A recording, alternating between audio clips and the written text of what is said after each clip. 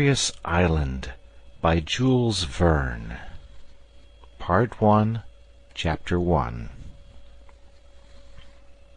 Are we rising again? No, on the contrary. Are we descending? Worse than that, Captain, we are falling. For heaven's sake, heave out the ballast. There, the last sack is empty. Does the balloon rise? No! I hear a noise like a dashing of waves. The sea is below the car. It cannot be more than 500 feet from us. Overboard with every weight, everything. Such were the loud and startling words which resounded through the air above the vast watery desert of the Pacific about 4 o'clock in the evening of the 23rd of March, 1865. Few can possibly have forgotten the terrible storm from the northeast in the middle of the equinox of that year. The tempest raged without intermission from the 18th to the 26th of March. Its ravages were terrible in America, Europe, and Asia, covering a distance of 1,800 miles and extending obliquely to the equator from the 35th north parallel to the 40th south parallel.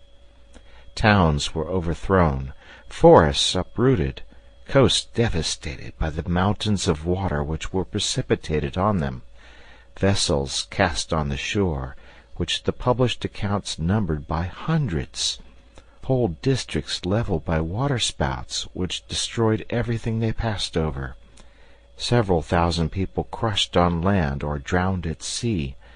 Such were the traces of its fury, left by this devastating tempest.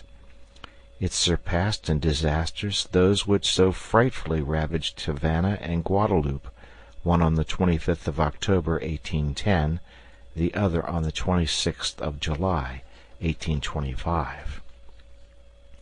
But while so many catastrophes were taking place on land and at sea, a drama not less exciting was being enacted in the agitated air. In fact, a balloon, as a ball might be carried on the summit of a waterspout, had been taken into the circling movement of a column of air and had traversed space at the rate of 90 miles an hour, turning round and round as if seized by some aerial maelstrom. Beneath the lower point of the balloon swung a car, containing 5 passengers, scarcely visible in the midst of the thick vapor mingled with spray which hung over the surface of the ocean. Whence, it may be asked, had come that plaything of the tempest? From what part of the world did it rise? It surely could not have started during the storm.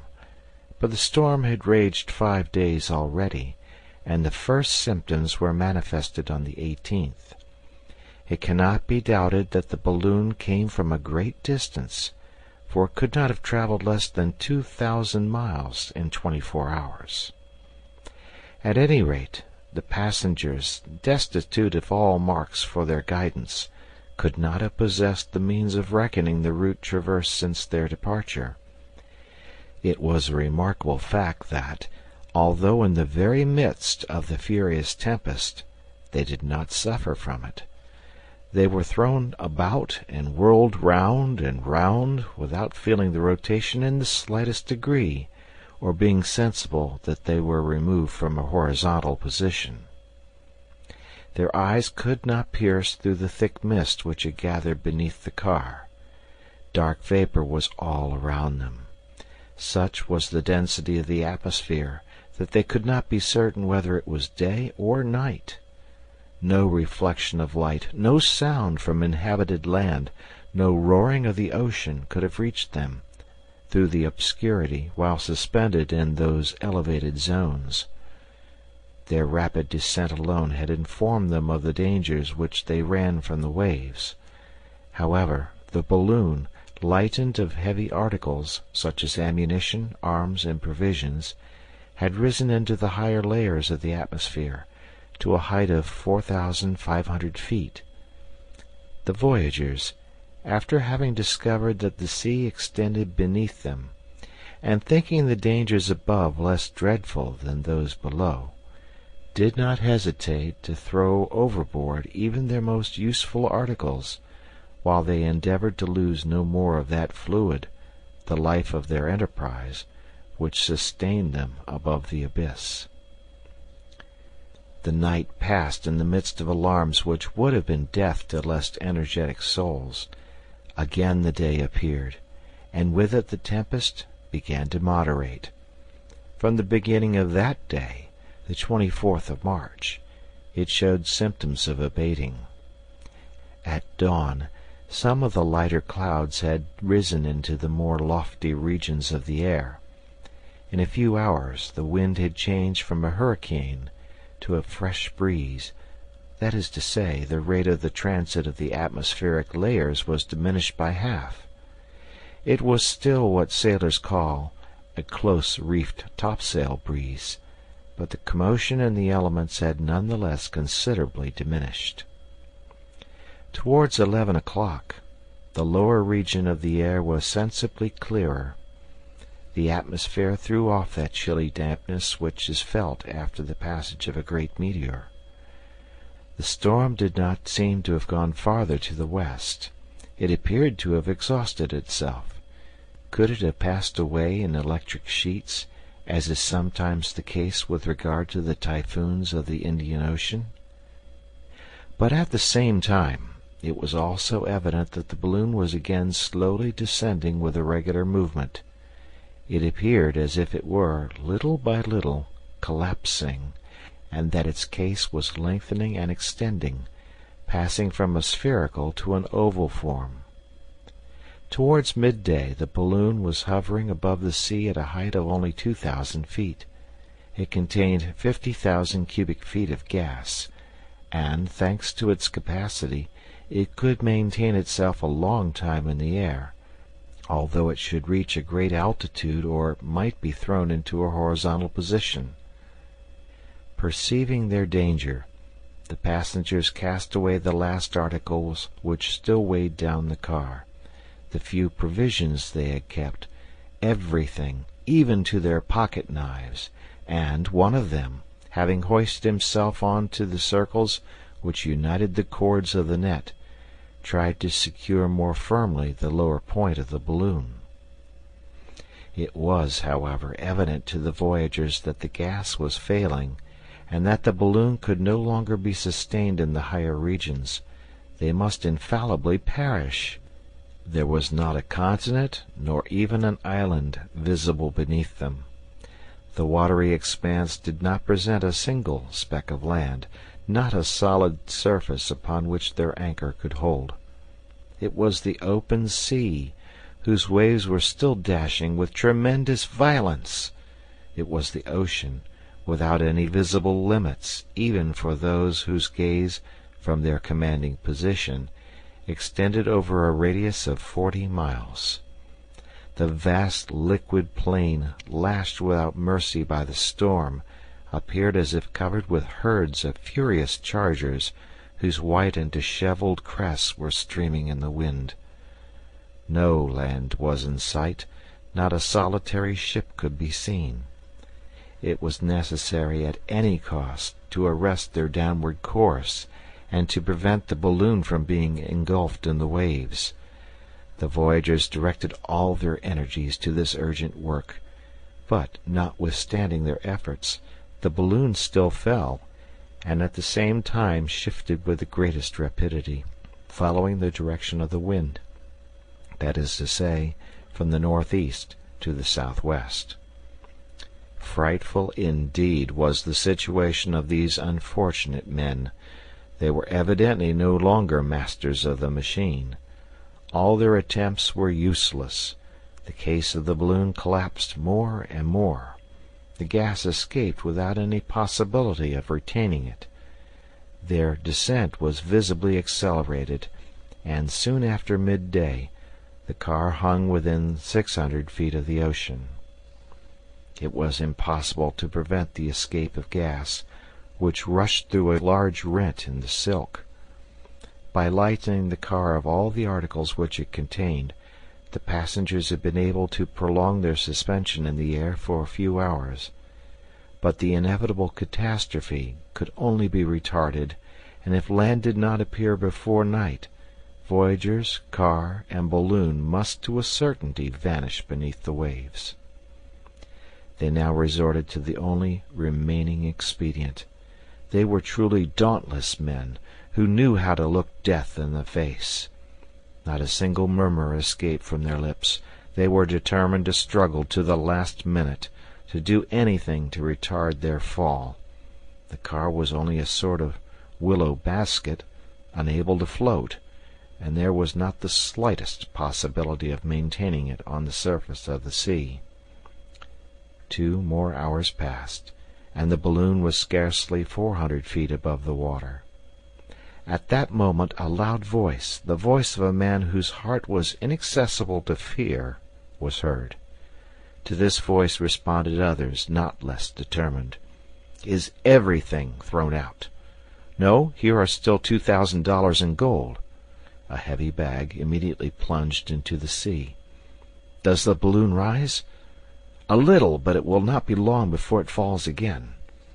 "What still remains to be thrown out?" "Nothing." "Yes, the car. Let us catch hold of the net and into the sea with the car." This was, in fact, the last and only mode of lightening the balloon. The ropes which held the car were cut, and the balloon, after its fall, mounted 2,000 feet. The 5 voyagers had hoisted themselves into the net and clung to the meshes, gazing at the abyss. The delicate sensibility of balloons is well known. It is sufficient to throw out the lightest article to produce a difference in its vertical position. The apparatus in the air is like a balance of mathematical precision. It can be thus easily understood that when it is lightened of any considerable weight, its movement will be impetuous and sudden. So it happened on this occasion. But after being suspended for an instant aloft, the balloon began to redescend, the gas escaping by the rent which it was impossible to repair. The men had done all that men could do. No human efforts could save them now. They must trust to the mercy of Him who rules the elements. At 4 o'clock, the balloon was only 500 feet above the surface of the water. A loud barking was heard.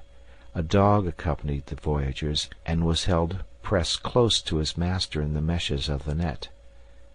"Top has seen something," cried one of the men. Then immediately a loud voice shouted, "Land! Land!" The balloon, which the wind still drove towards the southwest, had since daybreak gone a considerable distance, which might be reckoned by hundreds of miles, and a tolerably high land had, in fact, appeared in that direction. But this land was still 30 miles off.